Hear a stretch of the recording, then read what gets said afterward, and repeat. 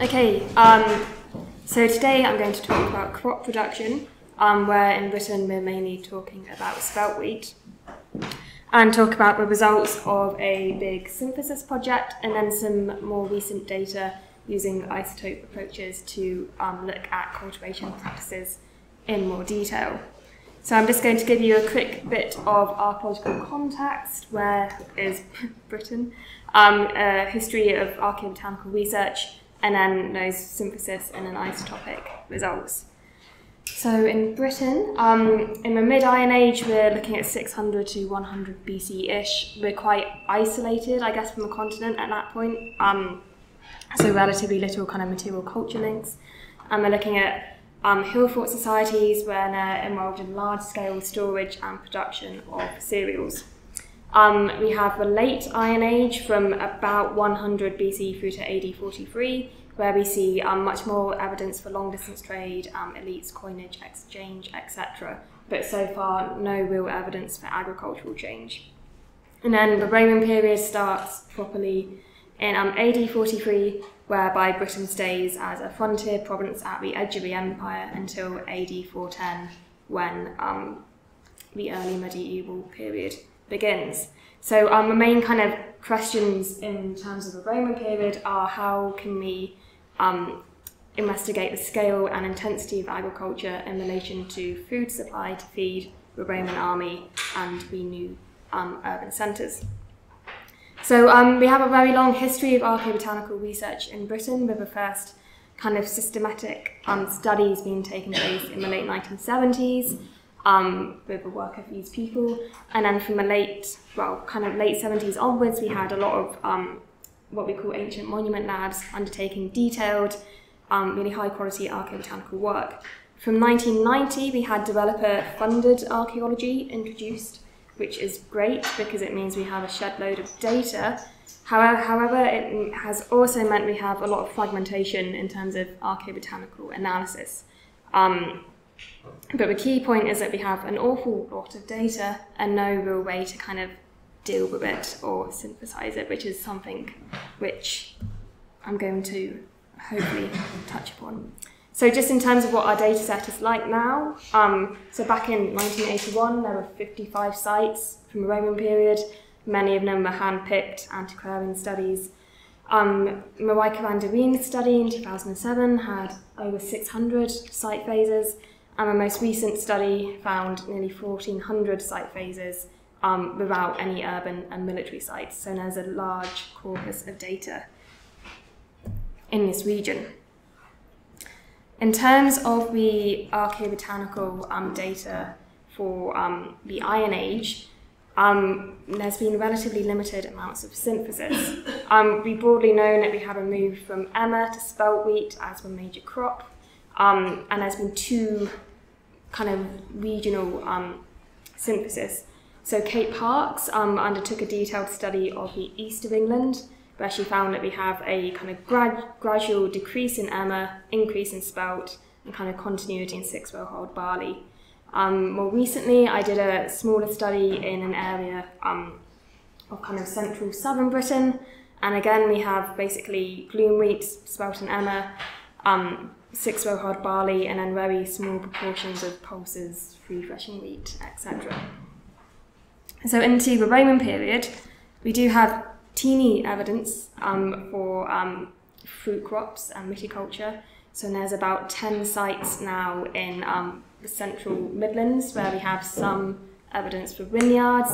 One of them has great pollen, the others are a little bit more dubious, but on the whole it seems to be a kind of failed short-term experiment, and it's really only cereals that remain crop in this period. So turning now to the results of the Roman rural settlement project, this project collated all of the excavated rural settlement data from Britain and produced summary archaeobotanical data. So looking at presence-absence data, we can see that spelt wheat and six-row-hold barley the most frequent crops in all of the different regions, with lower frequencies of emmer, free-threshing wheat, rye, oats, etc. And then through time, there is very little change. So basically a very gradual increase in rye and pulses and a gradual decline in emmer, but nothing major at any point.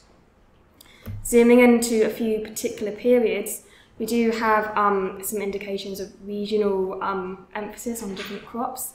So in the southeast, in Kent, we have a mix of barley, spelt wheat, with some more pulse in some areas, through to Hampshire in the bottom left-hand corner, so an area of chalkland, we have more emphasis on barley, and then through to the East Midlands in the top left-hand corner, we have much more emphasis on spelt wheat. And if we drill down to sample level data, you can see this a bit more clearly. So on the right-hand side, we have the East Midlands, and by the late Roman period, there's an awful lot of black, so basically a very high reliance on spelt wheat.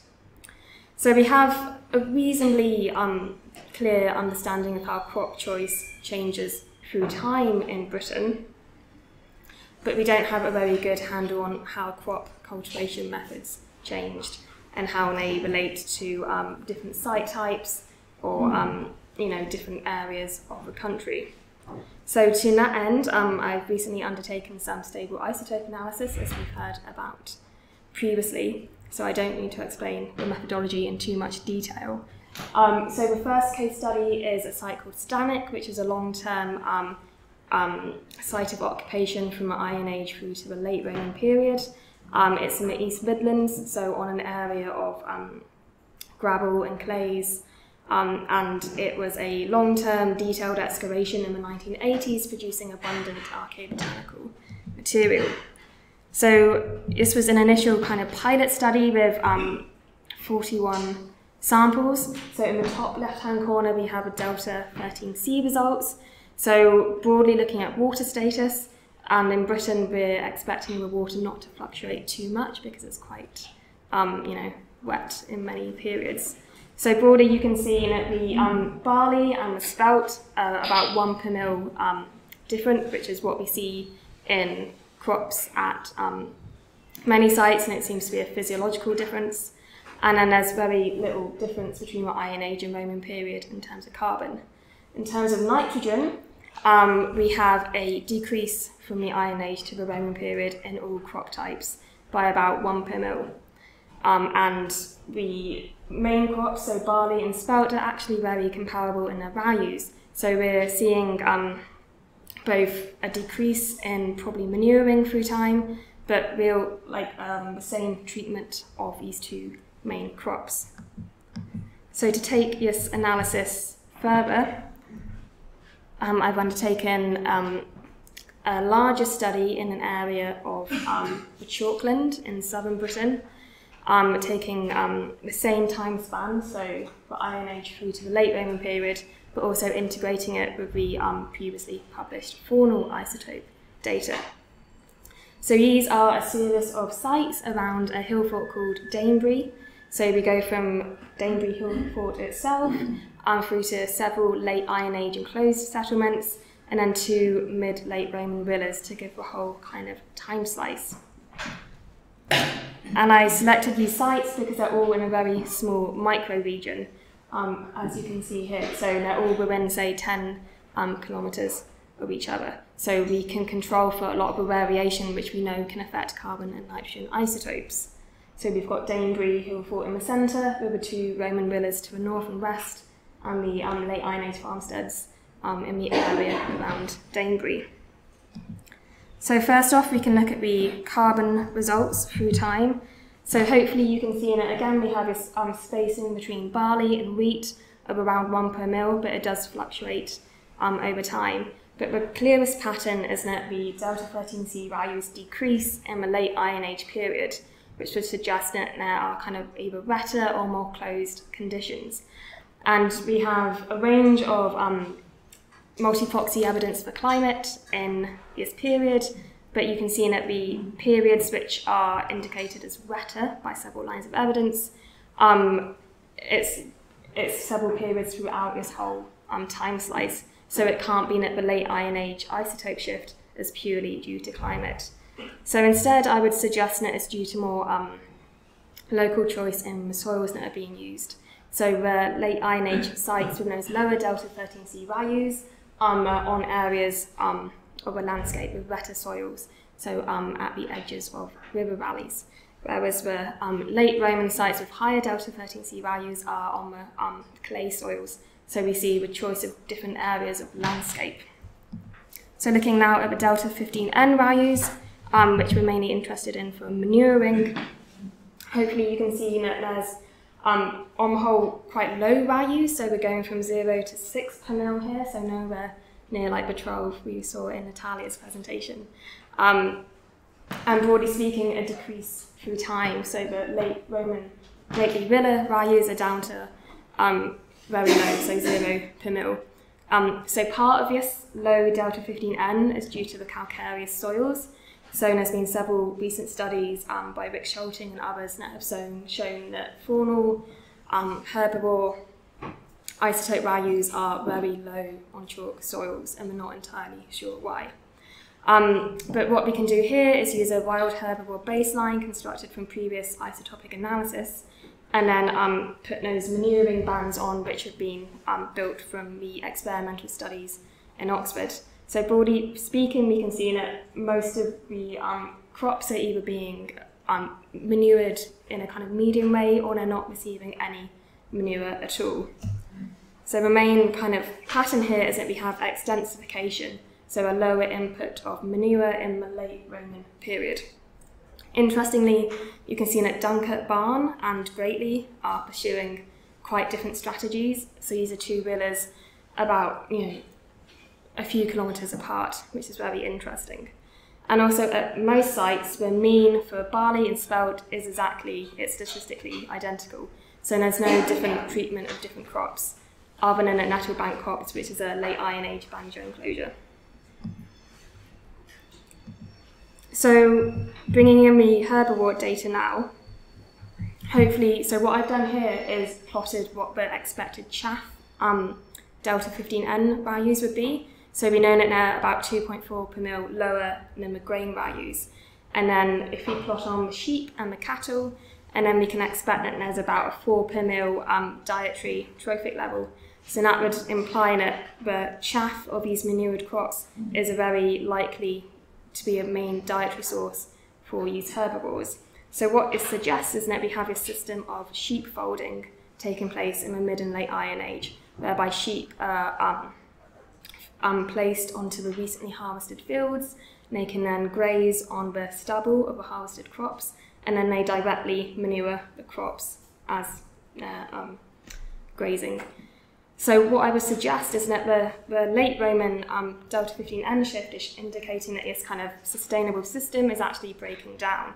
So perhaps they have become so focused on cereal production that they're kind of neglecting the manure supply, or they're just trying to maximise their crops so much that they've really extended the areas under cultivation.